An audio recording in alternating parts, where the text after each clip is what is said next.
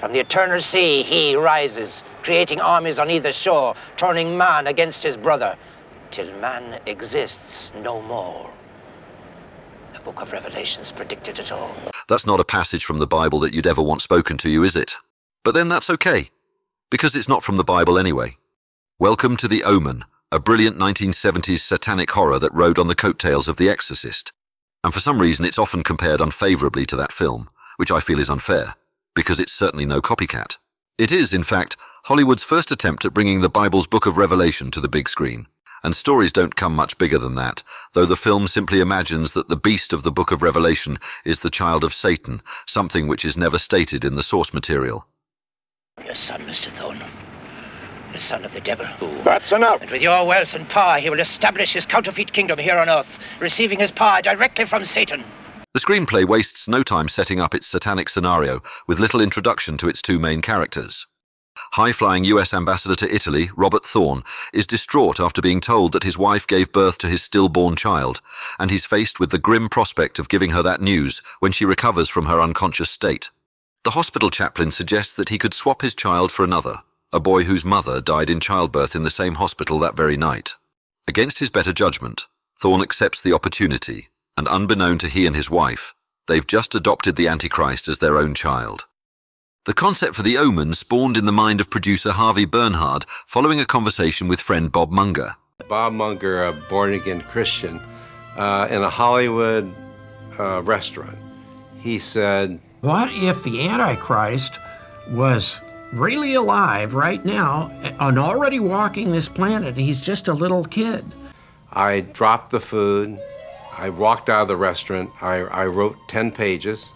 I called David Seltzer. There was a writer's strike on at the time. I must have researched probably for 3 months before I really set anything down on paper. The Bible said that the unholy one will rise from the eternal sea.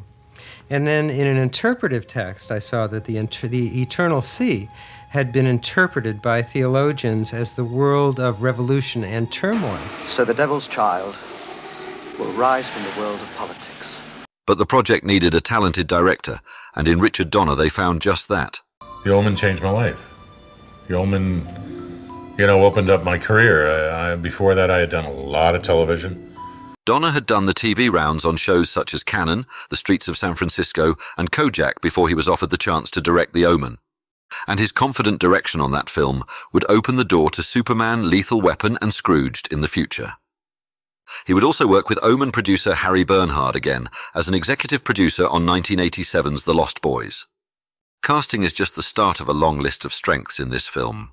Seasoned actor Gregory Peck was first choice as Robert Thorn, and he was eager for the part. But there was resistance from the studio because of some of the characters' actions in the screenplay. Please, Daddy, no! No, Daddy, no! God, help me. Other actors considered for the role would be Oliver Reed, Charles Bronson, and bizarrely, the all-singing and all-dancing Dick Van Dyke. Fortunately, Peck was given the part he craved, and he would head a stellar cast. I had Billie Whitelaw, I had David Warner, I had Lee Remick. The Antichrist himself would be far more difficult to cast, though, and would involve auditioning over 500 boys for the dubious honor of playing that role. Harvey came in, little Harvey. And Dick says, "When I yell action, you attack me, and don't stop till I yell cut." Dick yells action, the guy hits him right in the balls. Hits him right in the, tiger, hit him right in the nuts. Boom, boom, boom, boom. He was a good kid. I would not have wanted him to be my own.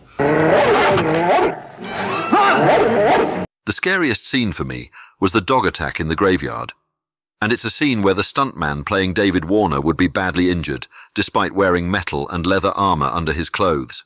The one dog cut right through the armor, cut through the leather, and had 14 stitches.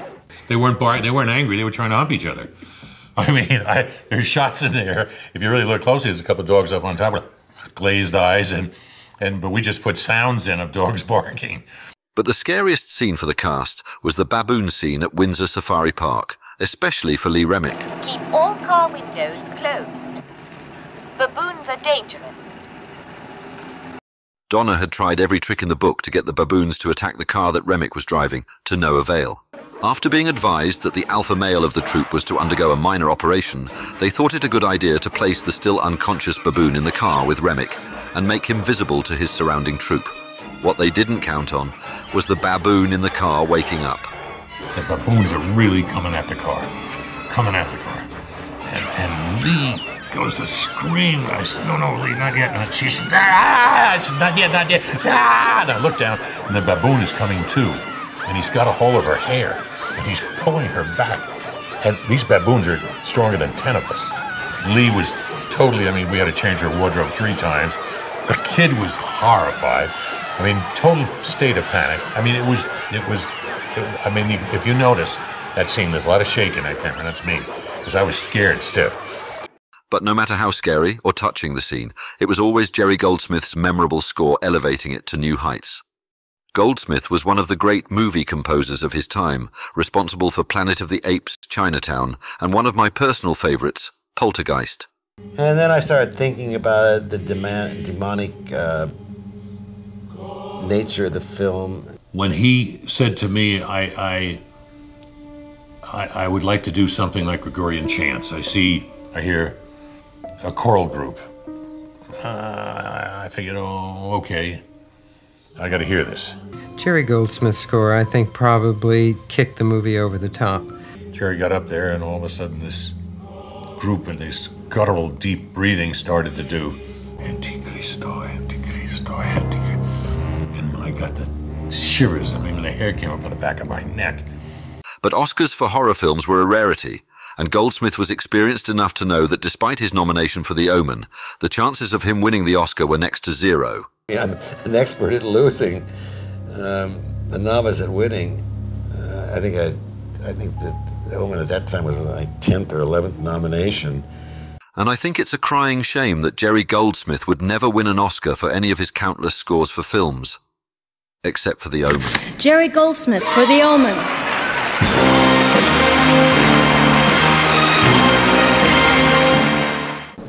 And the Piper's dream did come true, dear Carol. Thank you.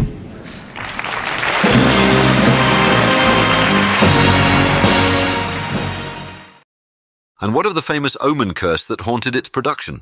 Well, it did at least prove that lightning can strike twice. Peck's plane was coming over, a TWA flight that was a direct flight from LA. Everybody was always on. It got hit by lightning. 3 days later, David Seltzer was on the same flight. His plane was hit by lightning. We shot a sequence with lions that never made the screen.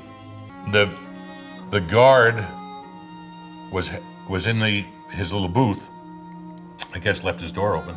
2 lions came in, attacked him, and killed him. That day. It's our special effects man. He had a beautiful girlfriend. He was driving and had a head-on accident and beheaded his girl. And John is the one that he had invented the beheading of our picture. And so his girl was beheaded, and then he woke up and he saw Liège, 6.6 kilometers. That was frightening. The Omen needs no comparison with any other film. It stands in its own right as a brilliant attempt at bringing one of the biggest stories of Western culture to the big screen. You've been watching episode 3 of a series on satanic horror films, which also includes The Exorcist, Angel Heart, Sleepy Hollow, and The Devil Rides Out.